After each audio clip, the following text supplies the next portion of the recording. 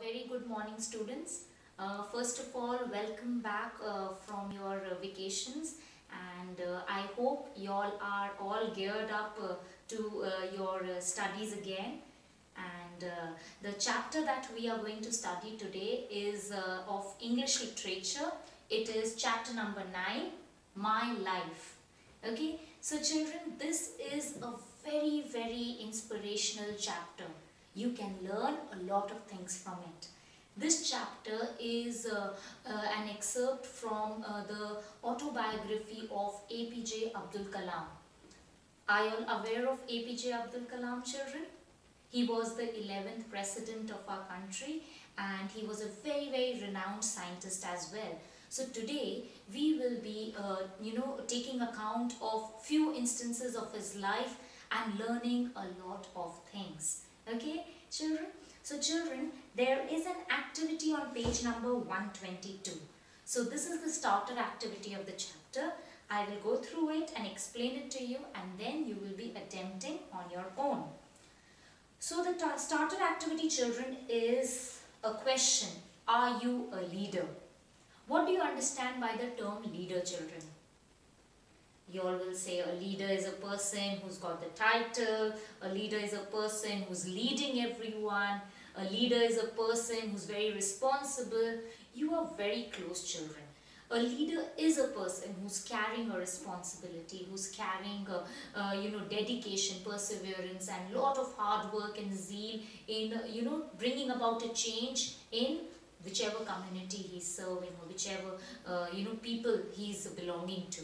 So today what you have to do, children, you'll have to tell me the qualities that are imbibed in a leader, because a true leader is the one whose personality has a lot of qualities.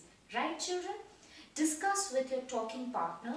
So since we are all at home, children, we are going to discuss with our family members. Discuss with your family members at least 10 qualities of a person who can lead others towards better life.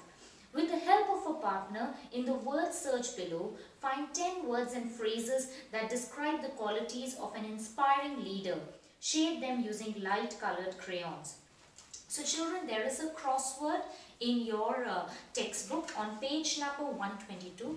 You have to use your crayons and shade the words. Which words? The qualities that you find in the puzzle, and these qualities which are a part of a leader. Okay, children, so that's a very interesting activity. You've been given some hints below the crossword. You can use that to find the answers. Okay, now can you tell me what could be the qualities? Honesty, dedication, hard work, perseverance, determination, truthfulness. All these qualities, children, and creativity, humor, problem solving, all these qualities are part of a great personality, and that's what you have to imbibe in yourselves. Now after finding these words in the crossword, you are going to make sentences, children, and you're going to write those sentences in your English literature notebook. Okay, children? Now let's start our story. We are familiar with the 11th President of India, APJ Abdul Kalam. Now let's read an excerpt from his autobiography, which offers us a glimpse into his childhood. Very interesting, right, children? We'll be having an idea about this great leader, children. We'll be able to know him from a closer aspect, from a closer sphere. My life. My life. Vanakkam Ayya, I have some good news for you. It was my mathematics teacher from class 4, and he was standing just outside the house and calling out to my father. He looked quite excited, so we all rushed out to greet him and invite him inside. My father offered him a seat and then looked on expectantly. Abdul, come up here to me, my teacher beckoned to me.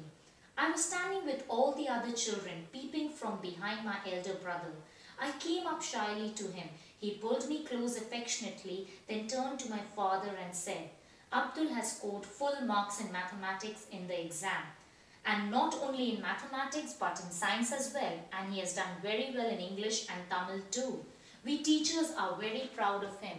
I was so pleased to hear this result. Okay, so children, we have this story of APJ Abdul Kalam. In this scenario, he's in class 4, right children? Now, suddenly, his mathematics teacher comes to his house and, greets his father. Vanakkam children is a way we greet each other, like we wish each other good morning, good evening. Same way children, in Tamil language, we greet each other out of respect. We pay respect to each other.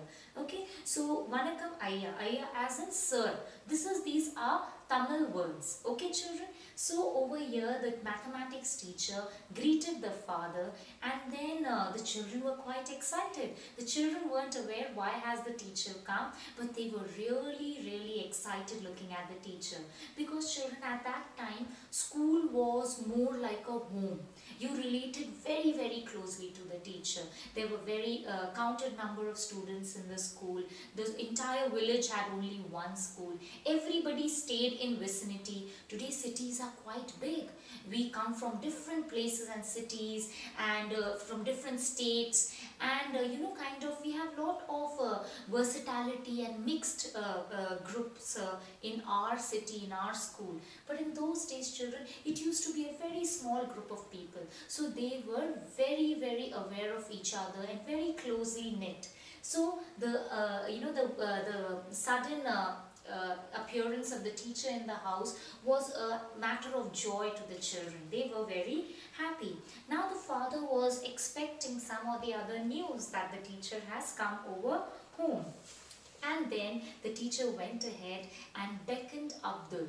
Beckoned as in children, that you gesture someone to come close to you. You gesture someone with your hand, with your eyes. You gesture them so that they come close to you. So he beckoned him to come close, and then he, Abdul was a very shy boy.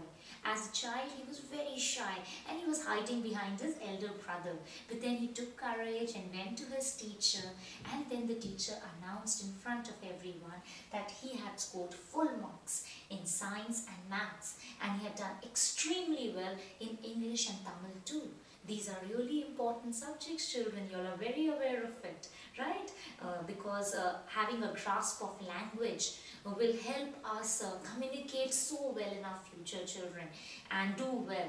At the same time, science and mathematics are very extensive fields, children, where you need to have the basics very strong. So Abdul was doing quite well in that, and the teacher said, we teachers are very proud of him.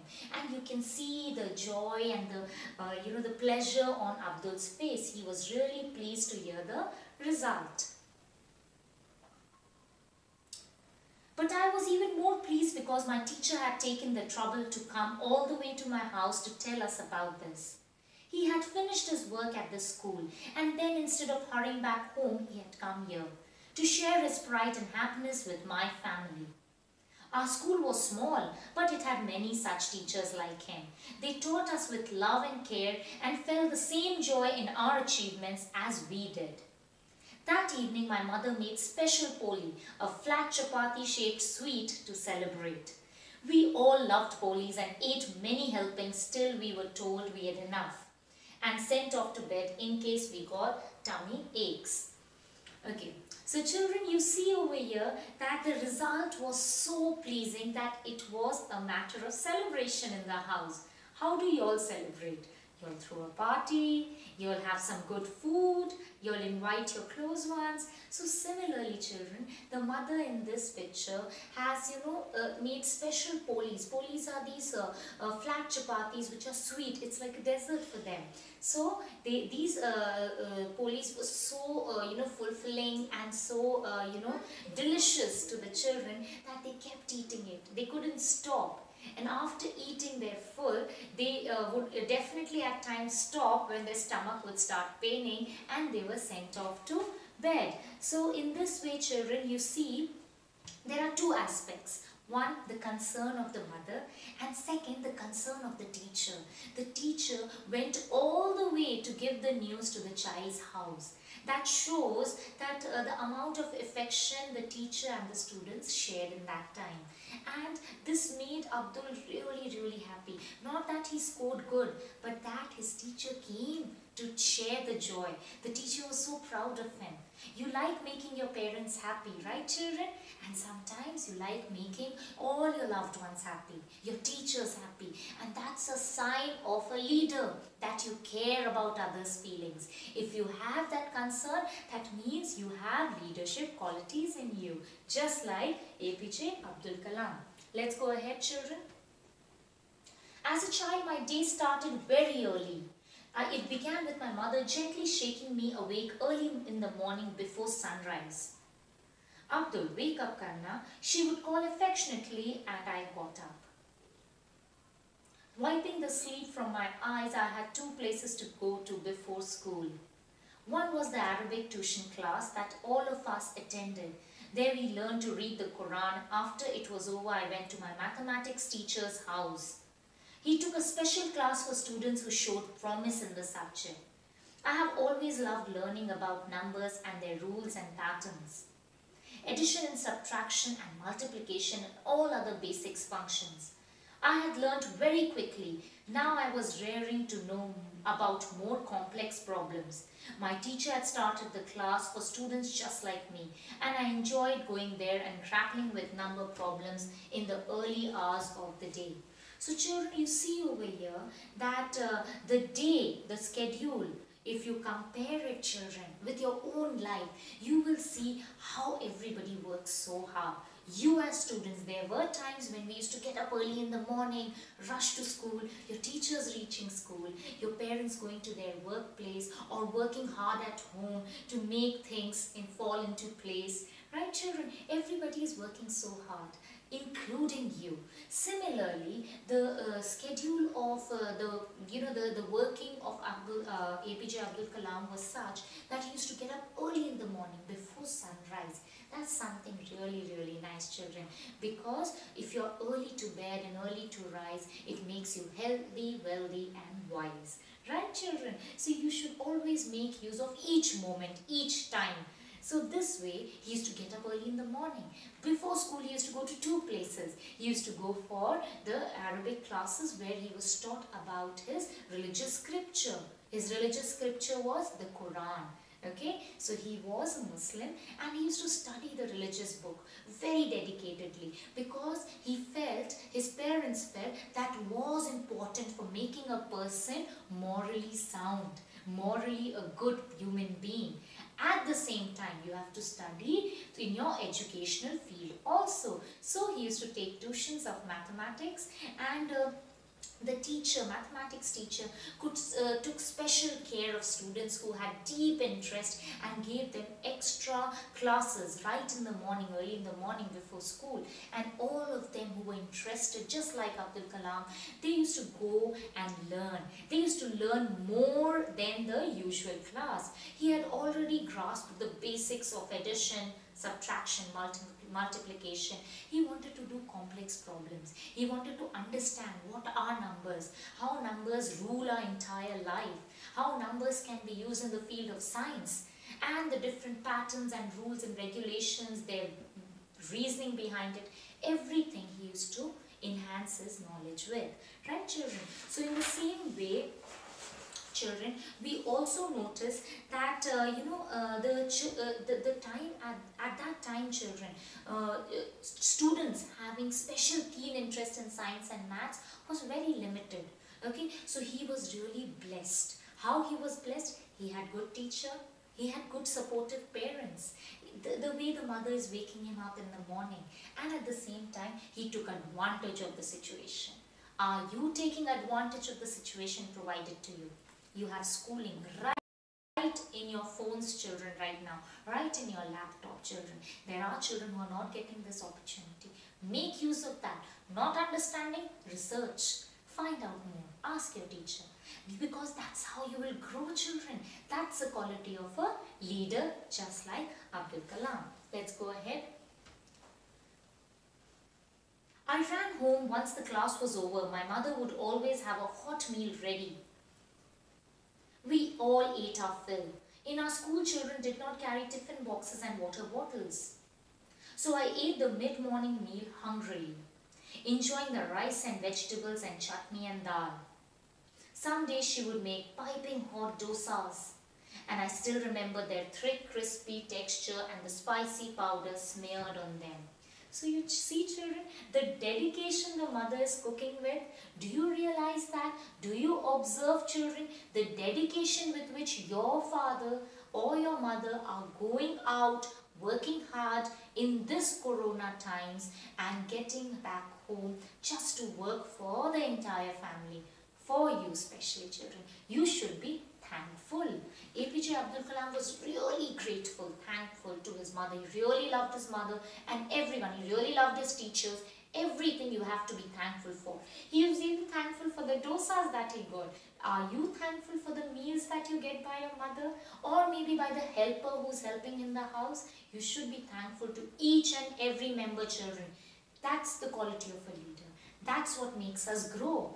You imagine, children, in those times, they never had tiffin boxes and water bottles. You study, you get back home, have your midday meal, get back to school. It was so homely environment. Yet, did they say, oh, I'm getting tired, how to go home now? No, they look at him, he got up early in the morning and now he's rushing home for his meal. He's really being grateful for the meal to his mother and then getting back to school for studying. What a great personality. That's the sign of a leader. That's what we need to learn.